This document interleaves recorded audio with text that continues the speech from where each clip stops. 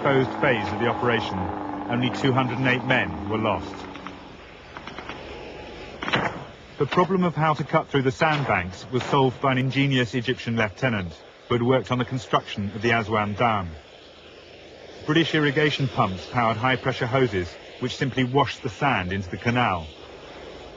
Using this technique, they cut the holes in half the time it would have taken with either explosives or bulldozers. And during the first day, they cut 60 of them. Cutting the gaps was a feat of Egyptian ingenuity, but bridging the canal was achieved through well-tried Soviet expertise and equipment. PMP bridges designed to cross European rivers were put into use for the first time under wartime conditions.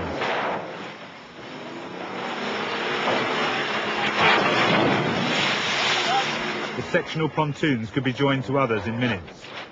On the day, the Israeli garrison said they grew across the river like outstretched arms. Another Soviet crossing system was even quicker. The GSP ferry was formed by two amphibious lorries which linked together in the water and would then expand hydraulically, creating a platform that could carry a tank across the canal in a matter of minutes. Every aspect of the crossing operation had been thoroughly rehearsed and planned in minute detail by General Shazli's staff, with two goals in mind: surprise and speed.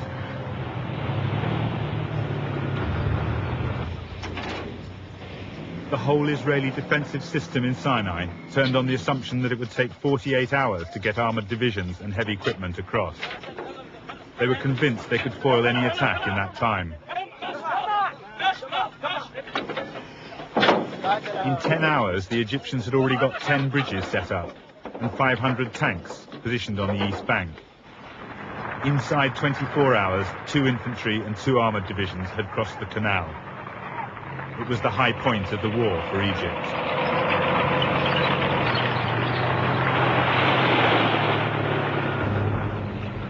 Within 30 minutes of the start of the war, the Israeli armoured reserve drove forward into the line according to plan, unaware of the reception that awaited them.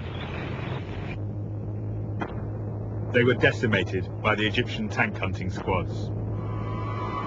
Air power was inevitably Israel's next response, flying into the teeth of the missile umbrella to stop the crossings, rather than concentrating on the missile sites first, as they'd known they should.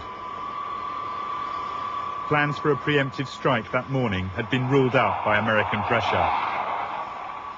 Israel would get no support if it was seen as the aggressor, as Moshe Dayan had to explain to a bemused nation.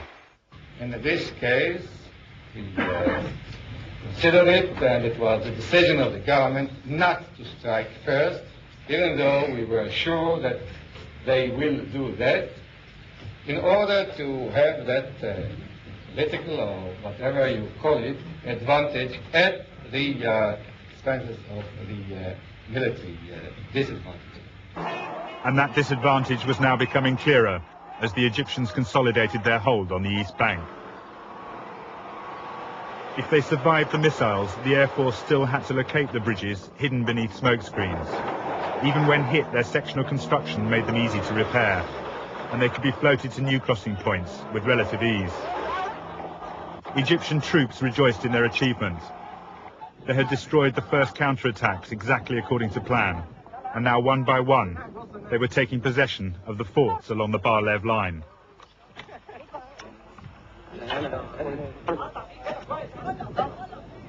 Not all fell easily, though. The northernmost fort was never taken, and in the south, opposite Port Tewfik, 1 officer and 42 men held out for a week before surrendering through the Red Cross. After repeated attacks, they were down to their last few grenades and bullets. The Egyptian officer who took over the fort believed they'd hidden their heavy weapons. The truth was, they had none. They were ferried across to Port Tewfik, where the survivors helped their wounded comrades ashore and into captivity. Among the Israeli reserves pouring down the road into Sinai on Monday the 8th, morale was still high. Their confidence in another easy victory was reinforced by their route through the Mitla Pass, still strewn with the wreckage of Egyptian defeats in 1956 and 67.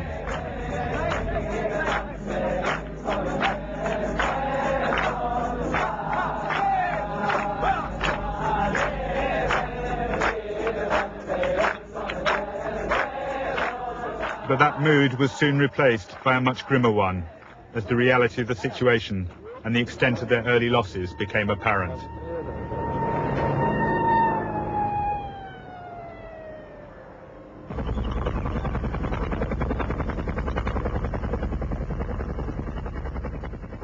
In those first few days in Sinai, only the Egyptians had cause to celebrate. The Sinai front was 125 miles from the main Israeli cities, but in the north there was no margin for error. The Golan Heights were barely 17 miles across, and from this plateau littered with volcanic rock, 4 routes led down across the Jordan into northern Israel. The Benot Yaakov Bridge bore the most important, leading from Kenetra and the area HQ at Kfar Nafak. A key Israeli observation point on Mount Hermon was known as the Eyes of Israel, as it overlooked the entire region. The Syrian plan was to cross the ceasefire line in one massive armoured assault, 2 columns forming a pincer to take Kfar Nafak and the bridge, while others struck out for minor routes. At 1400, synchronised with the Egyptian attack, a 50-minute artillery barrage began.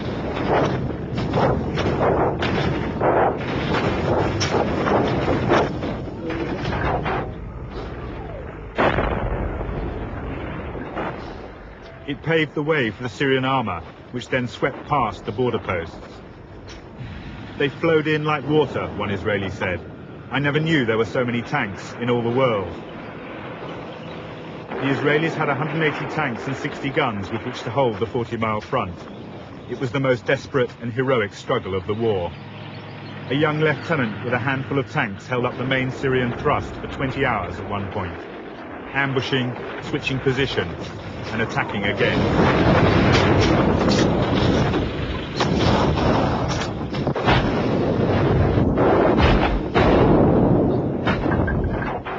Mobile artillery proved effective in slowing the advance too, and it was well employed. For the sole Israeli advantage was in knowing the ground.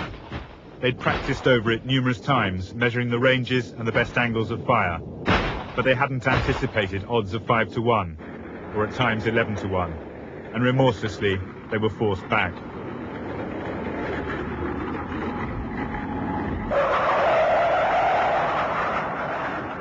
As in Sinai, the Israeli Air Force was thrown in to slow the advance. But even at low level, running the gauntlet of the SAM batteries proved costly. They lost 40 planes in the first afternoon.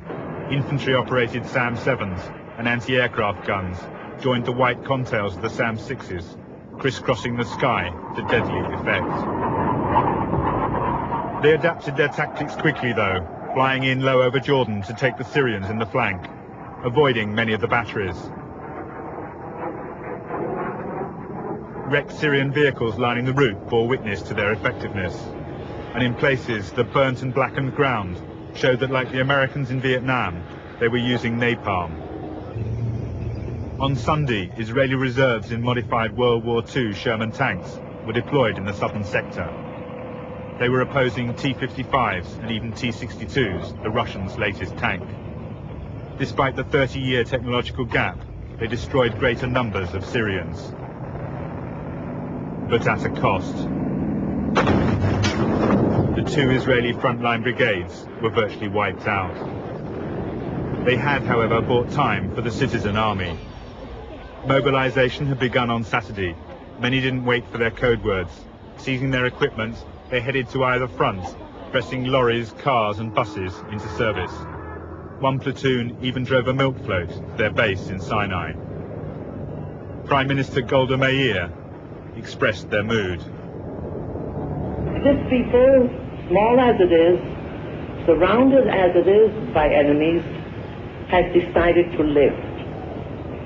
And if we have to pay the price for living, we have to pay it.